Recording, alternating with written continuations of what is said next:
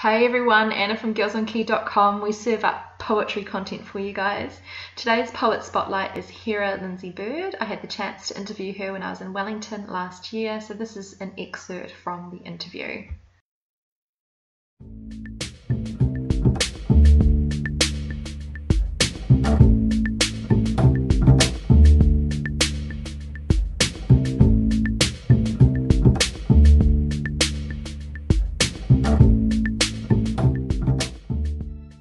Hey everyone, so today's Poet Spotlight is Hera Lindsay Bird, who I was lucky enough to interview in Wellington last year. So this is a little bit about Hera.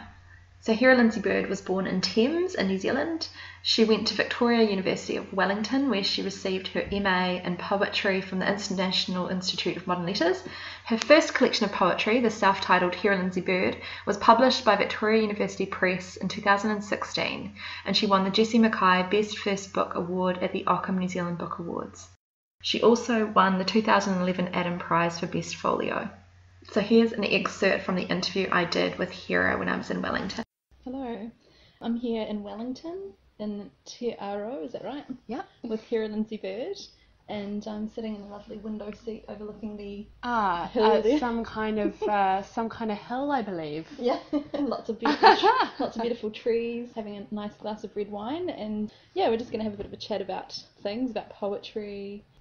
So we were just talking earlier before we came onto this recording about interviews and questions that you always get asked. Is there a question that you're just like, just don't ask me that, I'm over it, like I just don't want to talk about that anymore?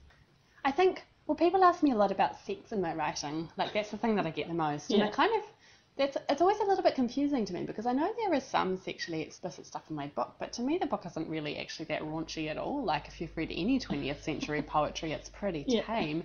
And also most of the sex is a joke. You know, like it's a punchline. Yeah. So it's kind of strange to me that I have to talk about that all the time, but that's, I suppose, that... Because I know people sort of talk about that whole girls phenomenon, the whole anti-hero. We were talking about that show Fleabag earlier, about having this kind of women being out there about sexual experiences, basically. Like, where do you see yourself fitting into that whole kind of... It's not really a genre, but it's sort of a trend, I guess. I feel like it's not a genre that I hate or anything, but I do feel really removed from it, because, like, if I mention sex in one of my poems, it's not like, I'm going to tell you about the time I, like, fucked a day and I had a terrible yeast infection and, like, I don't know how the rest of the story goes. Yeah, that whole kind of explicit... Yeah, it's kind of like... For the sake of it kind of thing, or... It's just that, like, as I said, like, when I use sex in my poems, it's the dirty jokes, basically. Like, they're, like, most of the sex references are kind of, like, just kind of weird one-liners, and that's not actually, you know, like, I'm not really drawing on my, like, real-life sexual experiences for those parts of the book. I don't think it's confessional in that way, not in the same way that, like... Yeah, and you mentioned earlier today that, so your nana is not allowed to read your book. Yeah. So is your family sort of more conservative on that way, or? No, my family's not conservative at all. Yeah. My mum and dad are really cool, and I went to visit my mum a couple of months ago, and I thought I'll have a nice chill weekend and I hang out with my mum, and I won't have to do any book stuff. And she said, I've organised a reading for you. So they're really stoked, and they're really cool about that kind of stuff. It's just my grandmother, and it's just a generational thing, I think. In New Zealand, your book is a bestseller, and so how does that, as a poet, to be a best-selling book it's a big deal? Yeah, it's really cool when I think about it. You forget so quickly because it has so little kind of bearing on my day-to-day life, other than I have to, like, answer a lot more emails than I used to. I kind of forget that it's like a thing. Yeah. And I mean, you work at a bookshop, and so tell me about that experiences. Have you had experiences with crazed fans or anything, or getting people wanting to sign the book? The weirdest thing that ever happened to me was, like, this guy who would kind of leave me gifts at my work, and I had, like, blocked him already on a couple of other sites, and but he would just kind of come and leave things for me on the desk, and that was about, like, creepy. Well, the first one was a cake. And it came with this like beautiful card, a full chocolate cake. Wow. Well, I was away, so I wasn't even there for it. Yeah. But it said, sorry for the inappropriate messages on the card on the cake. And then he left me like an ear piercing voucher on Christmas Eve, and then I had to get in touch with him and be like, look, I'm sorry, but this is not appropriate. Have you used the piercing voucher yet? I gave it to someone else. I'm not having a weird stranger pierce my ears for me. Well, so I don't want pierced ears. Yeah. So you don't have pierced ears at all? No. Any tats? Oh, you got that little one. I've got this thing on my arm. That one? This sounds so fucking wanky. It's from a really funny kind of 1920s surrealist fantasy book called Mushroom, which is like based on this guy who's collaborated with an illustrator, and Mushroom is like what his daughter used to call mushrooms. So they kind of made this like funny surrealist world. Yeah, so I've got this is just like the flag that they have in that world, which means night or something. I don't know. I think that's probably the most interesting tattoo story that I've ever heard. No, it's about like I kind of really like it because it's so shit. Like I know that anyone listening now can't actually see the tattoo, but when I actually got it done, my friend did it, and I got it done with my ex, who also got a tattoo done, and they had theirs put on Instagram, and my tattoo artist was like, do you mind if I don't put this on the internet? Oh, because oh yeah, just because it's like a shitty drawing and it looks like the tattoo artist did it really badly, but actually she's very talented. I just wanted this kind of horrible, crappy thing. It comes straight from the book. Oh, okay. Yeah, so it's just photocopied and pasted straight onto my arm, basically. Yeah. So you are a book geek, obviously. There's a bit of book geekness going on. Yeah, a little bit. I try not to be too fanatic about it because there's nothing more insufferable than a book geek. Yeah. I mean, well, in the shop, it probably, it's good to have that knowledge, I guess. It is good. Yeah. I mean, I do get a bit sick of people coming into the bookstore all this time and kind of being like, there's nothing like the smell of a good book.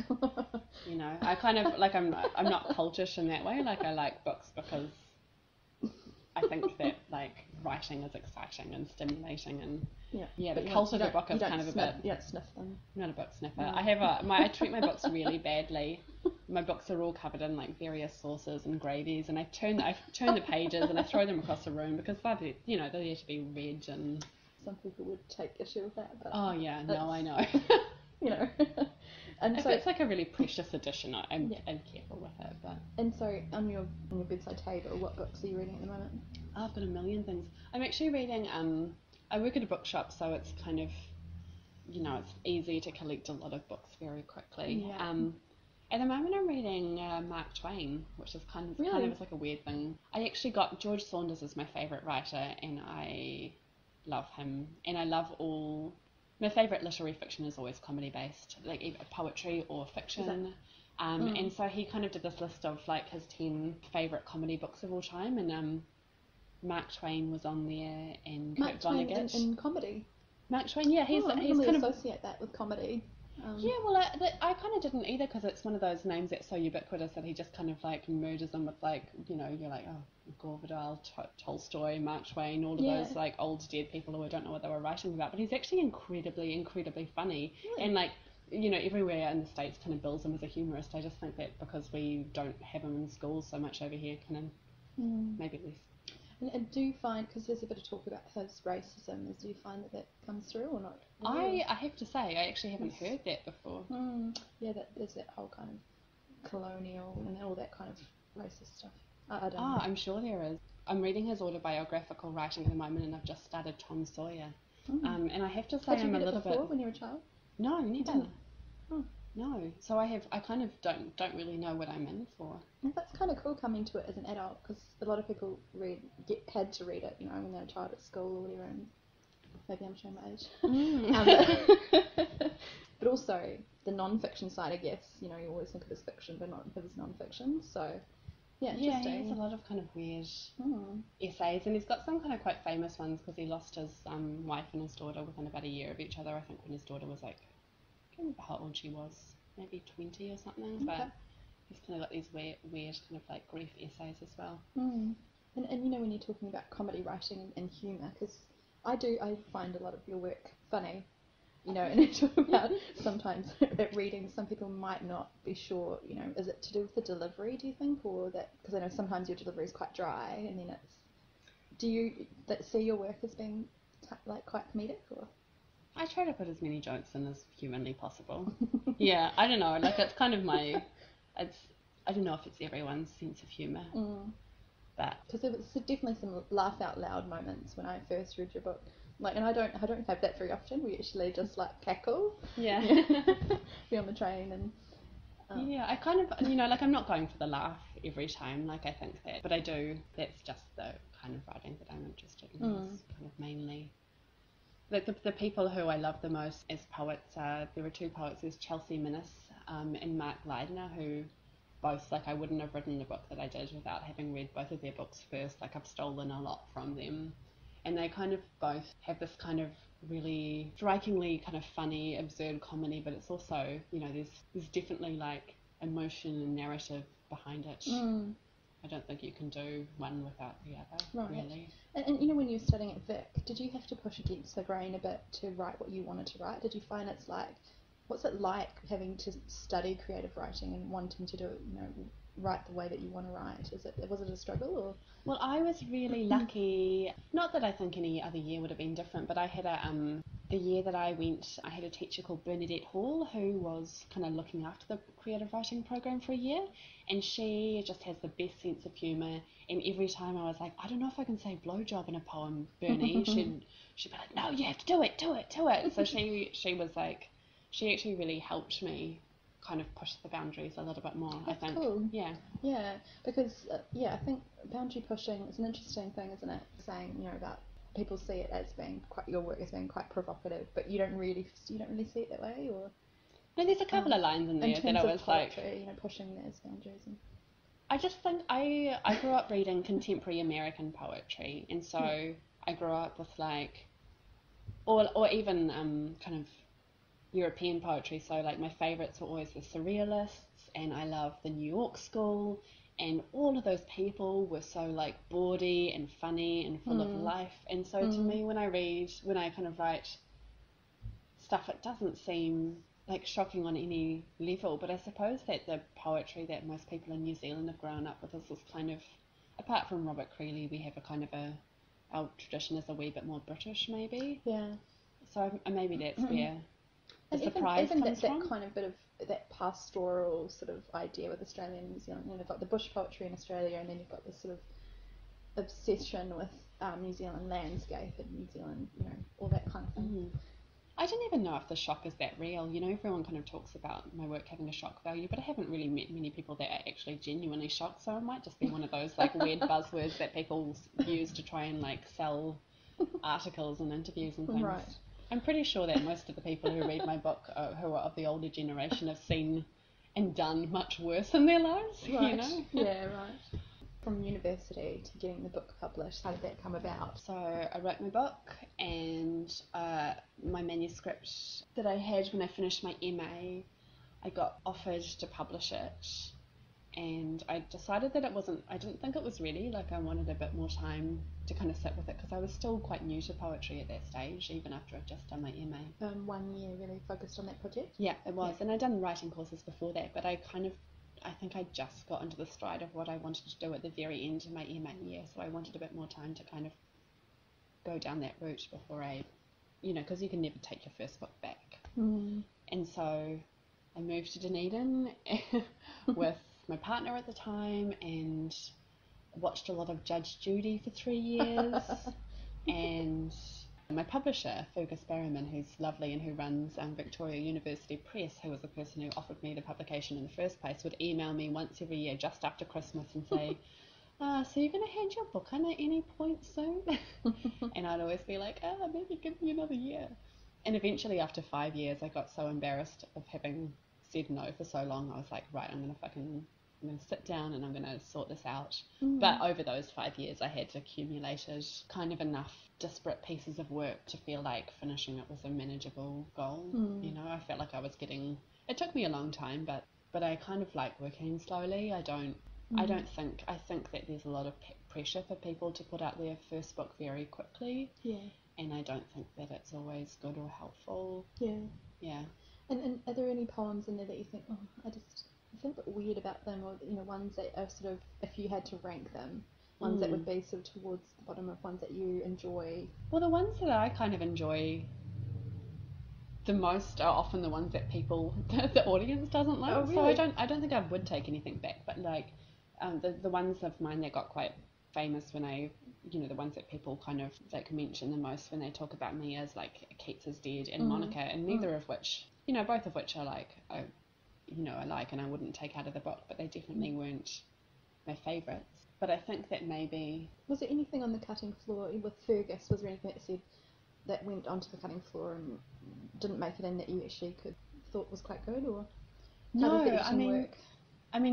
Everything that I wrote in those 5 years basically went into that book, and nothing I did in my MA year went in. So I scratched my whole first book, and wrote an entirely new one. Oh, right. But it took me, because I work really kind of slowly and meticulously usually, although I've had to change the way I work a bit recently because I've had more commissions and stuff, and so I have to be a bit more kind of on the ball. When you say commissions, so what kind of things? So I did something for the Hamilton Gardens just this weekend. I did something for the Cindy Sherman exhibition in Wellington. I'm doing something for the Auckland Museum. That's cool. Yeah. And so are they predominantly spoken pieces, so you actually have to perform them, or are they written and printed, or? Well, they were all designed to be spoken, but then, for instance, the Cindy Sherman one then got published in like a pamphlet with that the City Gallery put out. So I don't know. Yeah. Was that one? Was it ekphrastic? Was it sort of talking about the words? It was about one. Like a whole bunch of writers in Wellington were asked to respond to a particular a work of their choosing. That's so cool. Like Pip Adam. I don't know if you know Pip Adam, but she's fantastic, and she did a cool one. And when I did it, Yvonne Todd, who's one of my favourite photographers, came and did one. And cool. Yeah. And the piece, the artwork that you were responding to, what was it of? Like, what was it? It was kind of one of her weird 80s ones where she's like, it's like a real Jerry Springer version of a Sweet Valley High cover, like if someone left kind of high school and,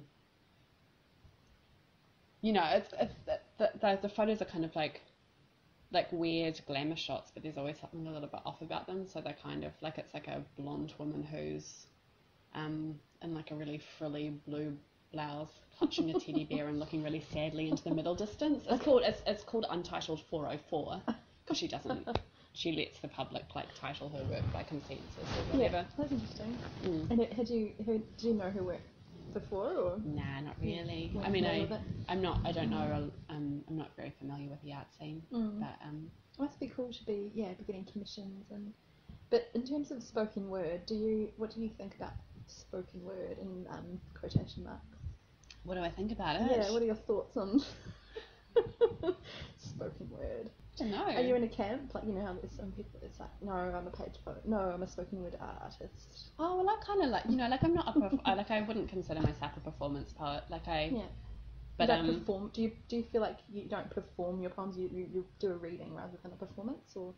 No, I do kind of perform a little bit, but like as you say, it's kind of to quote my friend Karen Dass, dry balls. You know, like it's like to me the funniest kind of performance is like a really non-emotive one. Like I find that funny. Yeah. And so that's kind of what I've chosen to do. But there definitely like is an element of performance and timing and stuff that I do think about when I read.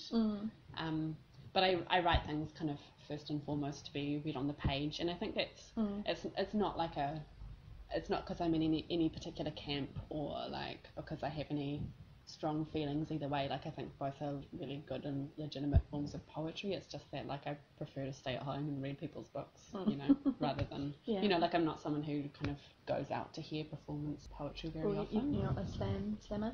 No, although I have to say, like, I kind of don't always understand what the difference is between the two. Right. Yeah. Yeah. My poetry history is not very good. Oh, you know? like your knowledge of.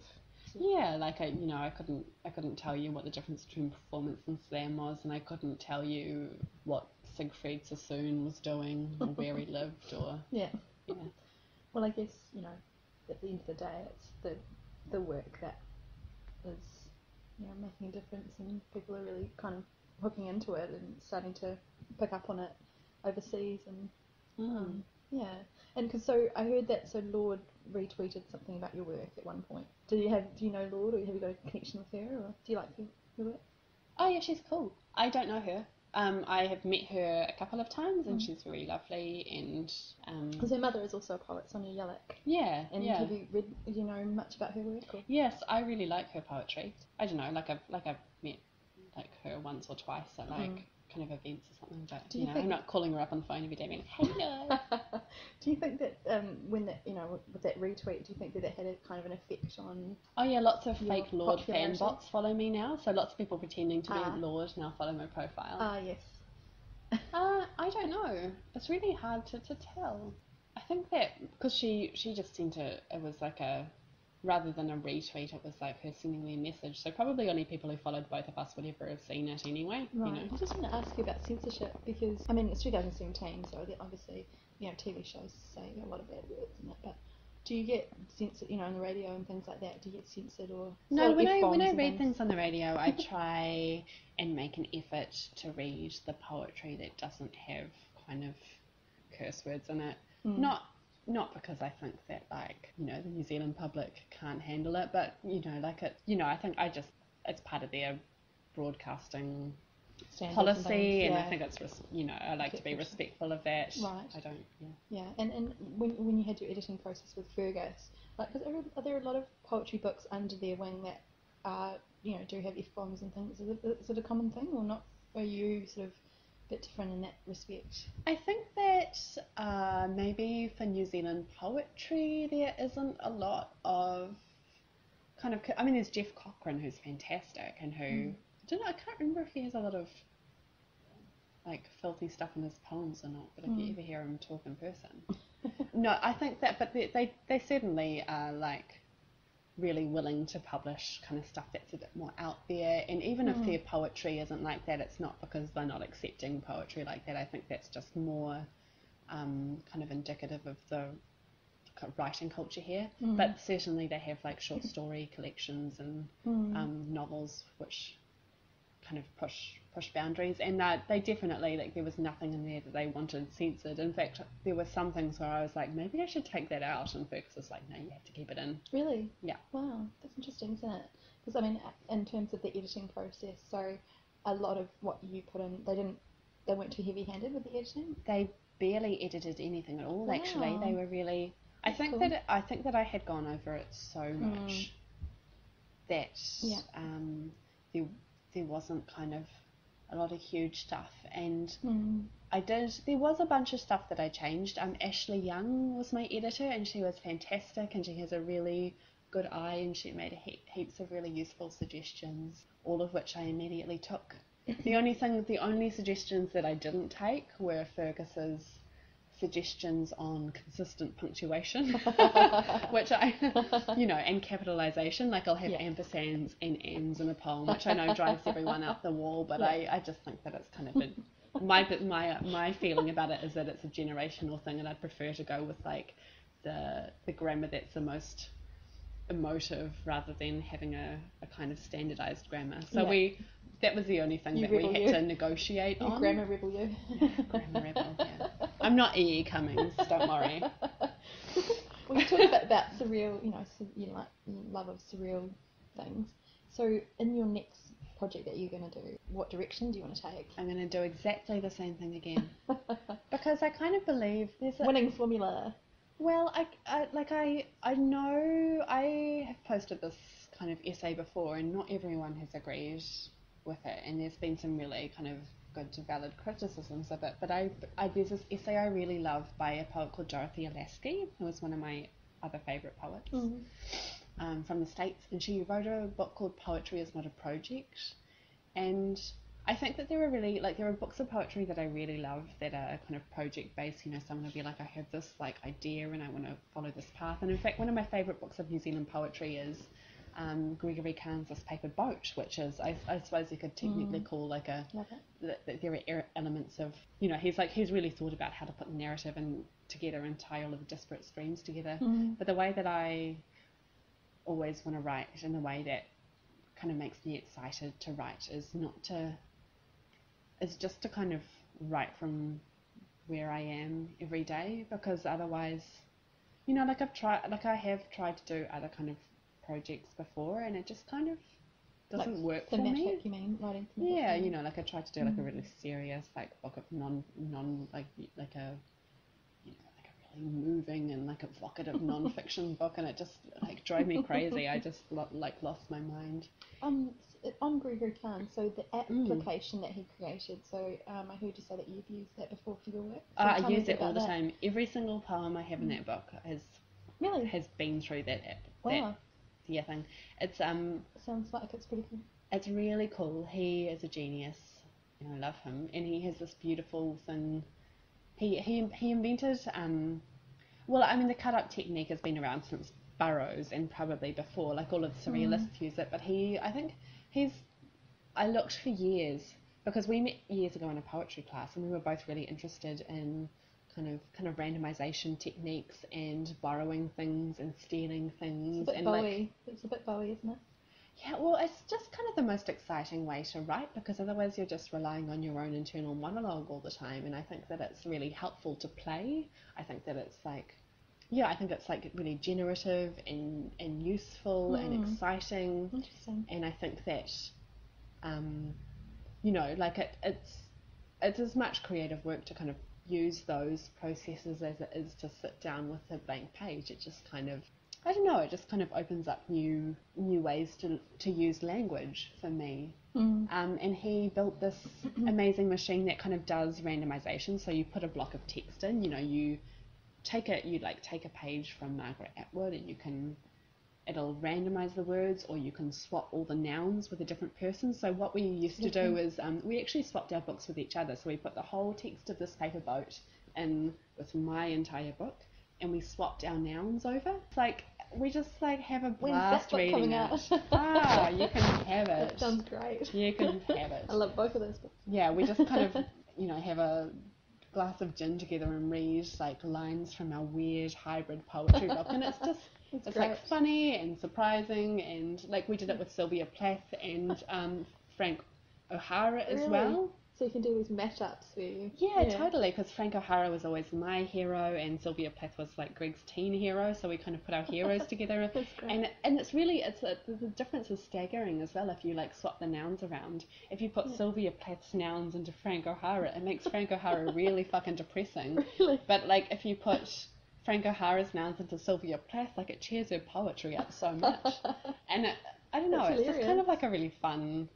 It's a fun tool. Should we do a plug? So what's the app called? So it's called Glass Leaves. It has 20 functions. Awesome. And just for, as you say, generating ideas, and sometimes if you get stuck, just being able to play around with the words a bit and have fun, and even just to make myself, I use it just to make myself laugh. I have a list of nouns, because kind of what I do is I noun mine. So if I take all of Chelsea Minnis, Kimmy Walters, Mark Leidner, Adrian Rich, Frank O'Hara, I strip their nouns out, and that's a function that the text manipulator can do as well. It can take all of the nouns and separate them, or it can take all of the adjectives and separate them, and then you have this amazing word list to work with. And I just randomize the nouns, and then I put my own ones in there. So I'll just be reading through these pages and pages of nonsense, but you'll come across a phrase like tall werewolf sobbing in a wheelie bin, and it'll just I'll just be at home in my room having a quiet giggle for 3 minutes. Love it. Yeah, that's great. Oh, thank you so much, Hera. I feel like the listeners will really enjoy that little chat, as I have.